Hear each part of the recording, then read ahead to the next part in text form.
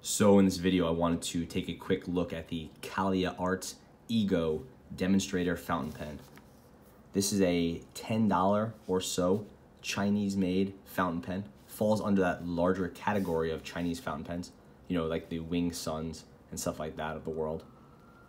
And it's a pretty solid buy, has a good reputation online, and it's easy to find. Again, takes a week or two to get to you, costs about $10. And it's a pretty good comparison for some of the nicer Wing Suns, as well as something like the TWSBI Eco, and we'll get into that in a minute. As for the pen itself, it's fully plastic or polycarbonate, whatever you want to call it. It's a demonstrator, so you can see what's going on in here. It has a piston filler, just like the Eco and a bunch of the Wing Suns, and very slim on other features. Screw top. So you can see the clear section with a clear feed, which is nice. I'm using a Pilot Konpeki ink, which is a blue ink, so clear feed, looks blue with the blue ink. Here you can see the feed, nicely saturated. And then the ink reservoir, it's fairly large. I haven't measured it yet, but definitely a good size. Piston filler, see the two seals there. Piston mechanism, and then the turn area up top to move the piston up and down. It's almost identical to the TWSBI Eco. Nib on the small side, it says Iridium Point, and then CaliArts right there. Some very light scroll work. The nib definitely looks on the cheap side. It's definitely not one of the highlights of the pen. And when you see what sort of costs were cut, the nib looks to be, at least aesthetically, one of them. Similar to the Eco, you can see there's like kind of a weird saturation here. It looks like the pen is going to leak. It hasn't leaked at all for me yet, but it does look a little bit messy. Cap is very utilitarian. There's no sort of blind cap or anything in there. No finial to speak of, so you can definitely see some ink collection at the top. Has this really cheap looking clip that kind of is what it is. You know, it works, it does the job well, but it's just like too high here and too upturned towards the end. Just not very attractive, but it is a metal clip and it does do what's intended. Screw cap works well. There's no touching over here, so any ink that had to get down into this area would just be sort of leaking or a drop, probably from after I recently filled it. And once it's in there, I would guess it's not really coming out unless you're doing a really thorough clean. This is, you can see the screw work in there, but this really doesn't want to come off. I mean, I guess it can come off. And then you can't get inside though. All you could do is move the clip around. Not that you'd want to, but I guess that's how the clip was installed. And then again, no finial or anything up there, very simple. This does not have a lock mechanism. You just push it down, put it in your ink, pull it up, and there's no click or any sort of lock there. I know some of the Wing Suns do have that. This pen does not post. It just sort of like sticks on here a little bit, but it definitely doesn't post the way, and then doesn't go down past here. So there's no lock, it just goes on like that. And you wouldn't want to put it on there anyway. So if you were to twist it at all, you'd be twisting the piston mechanism. So not a posting pen. One of the cooler things with this pen is that for $10 you do get this little carrying case. Not that it's like too fancy, but as a metal case. You get a spare feed in black in case you don't want to use the clear one anymore. You get a spare nib, which is definitely a bonus. And that is, again, another fine nib. I'm sorry, this is the extra fine nib. So I bought the pen in a fine, and I guess you get a free extra fine.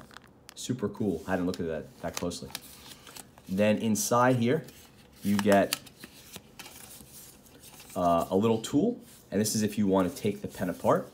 You can take apart the fountain pen mechanism with this. I haven't done that yet, but I'm guessing you just unscrew this and then use the tool to open it up and pull the piston out of there. And then you also have two little O-rings. And I think those are the O-rings right here. They're red or orange here, and they would be clear if you switch it. But again, I haven't done that yet. It's not a booklet, that's just an insert, and it's just a picture of the pen, but in a blue body instead of a clear one, inexplicably.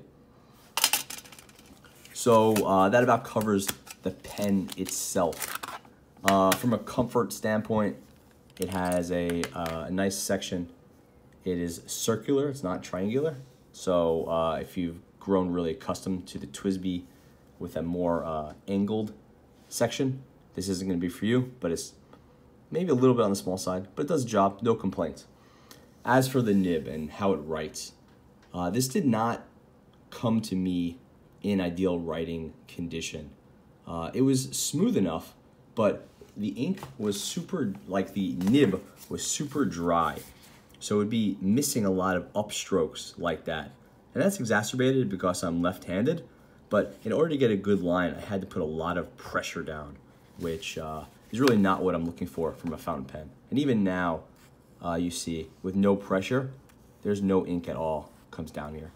And that's fine. That's not always the best indicator. It is a fine nib, and maybe it's just not a very wet fine. And with very light pressure, you get a little bit of ink, but it tends to run really dry out of the factory and not want to write unless I'm putting down a fair bit of pressure. Not a lot, not a huge amount, but more than you'd want from a typical fountain pen. If you're gonna put down a fair bit of pressure, then just go with a roller ball or something like that. And you could see here where I was writing really lightly before, it has a fair bit of skipping when you're just kind of scribbling like that or taking really fast notes. What I've been doing to combat that is trying to spread out those tines a little bit. This is not always the most ideal operation because you can, obviously you can bend the nib and make it broken or out of alignment or just wetter than you wanted. So you have to be really delicate here, but with some work and some pushing up, you can get it to be a little wetter. At this point, it's totally acceptable. It's the CaliArts Ego. Now I'm just scribbling. And now it's actually fine, and I don't have any real problem with it. It's not the smoothest pen. Definitely not the smoothest pen, and it writes fine, I would say. Bordering on good, but I'm not in any way blown away by how this writes. And this, again, is in the fine, not the extra fine. The extra fine I'll probably cover in a separate video, and I'll do the change, I'll do the extra fine writing and the whole thing. But at this point, it's a little bit on the dry side and requires more pressure than I would like. So I'm gonna have to play around with it. It's probably about a, 50% chance that what I do when I'm playing with it makes it worse. But for $10, maybe I'm willing to take that risk rather than have a pen I just don't like. You can see there is some collection of garbage up here. And I think that just has to do with the fit in between the section and nib piece and the body. I think it's not leaking. It looks like there's some junk over there. I don't know if that's plastic debris or what, but kind of comes with the territory when you have a cheaper fountain pen. Then quick comparison between the CaliArts Ego and the Eco. First of all, obviously the name, it's Eco and Ego. It's hard to say these pens aren't related when they had basically the same name. But you can see aesthetically they're very close. Piston fillers, double seal on there. Both are demonstrators. And then things like this right here, those little, whatever those are called, those little struts inside there. Same struts in here. The piston mechanism looks almost the same. The Eco does have some nicer features, like cap band, no cap band here. Eco has that little red finial there, nothing here. Eco has a really nice looking clip. Here you have a stainless steel clip like the Eco, but it's just this sort of bent metal. Does not look very elegant at all. And then the Eco does have a rubber stopper here, which will allow you to post the pen. Eco also is just the plastic or the polycarbonate, whatever you want to call it, is heavier and feels nicer. It's fine on the Ego, but it doesn't have that same sort of heft or weight to it.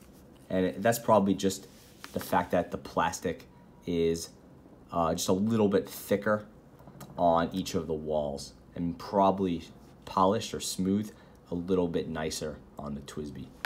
The CaliArts is basically the same materials, but doesn't have the same level of sophistication as the Eco. The Eco also has the angled, it's a hexagon cap and hexagon end piece with a circular middle piece.